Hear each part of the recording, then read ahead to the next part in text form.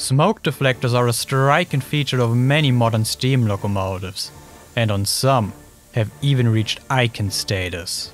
But what do they actually do? And how do they do that? For most of the 19th century, locomotives reached only moderate speeds and boilers were small compared to the overall loading gauge, allowing for tall chimneys and with an excellent draft, exhausting steam and smoke at a great velocity. But already with the late 19th century express locomotives, the Prussian S3 with its original top speed set at 90 km per hour being one of them, crews started complaining about smoke interfering with their vision. A problem which was only about to become increasingly urgent, with the locomotives becoming faster, more powerful and more efficient. At lower speeds, the exhaust smoke is pushed out with enough upwards force to easily clear the crew's field of view. But the faster a locomotive goes, the more vigorous the smoke is dispersed and pushed backwards by the air. If that happens before the smoke gains sufficient height, it shrouds the boiler and cab, blocking the crew's view. As an increase in power often also meant an increase in boiler diameter, the available height for the chimney decreased, amplifying this problem even further, as did modern exhaust systems.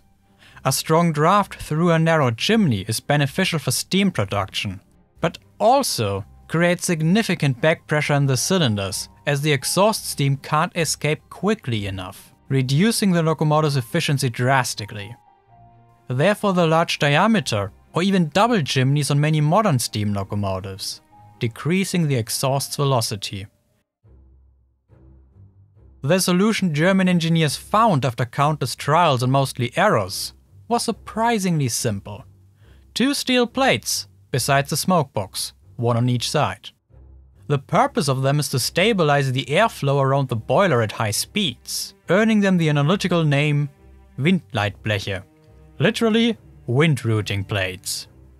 In contrast to the turbulences caused by a locomotive without them, their created channel of flowing air around the boiler acts as a barrier the exhaust smoke and steam can't cross, keeping it far above the locomotive and right out of the crew's sight, which leads to the English term smoke deflectors, describing the effect rather than the mechanism.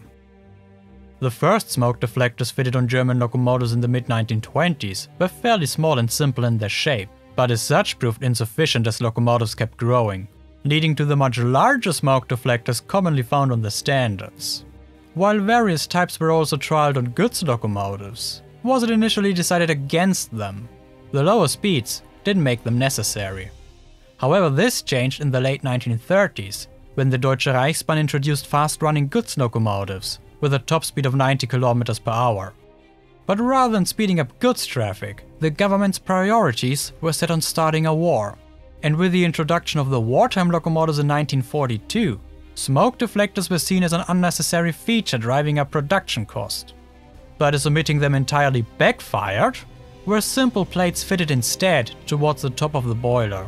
Initially flat, then angled, and finally curved, these new smoke deflectors were through their positioning more effective, despite being much lighter and cheaper to produce, and as such became the standard in both parts of Germany after the war, with the West German Bundesbahn being particularly keen in replacing the old Wagner-type smoke deflectors with the new Witte-type ones.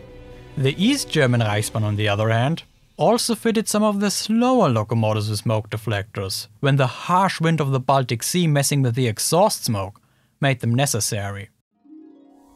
If you're enjoying my videos, why not consider becoming a channel member, like all these awesome people, including Kontrian, Denman Den, Dave Heise, Getter, Kay Frankley, Lucas Ilskens, Megan1220, Manus Moba, Martin Zautan Vigican, Michael Beck, SGG Scuba, Søren Dominic Cook, Steamy Player and Void Elder already dead.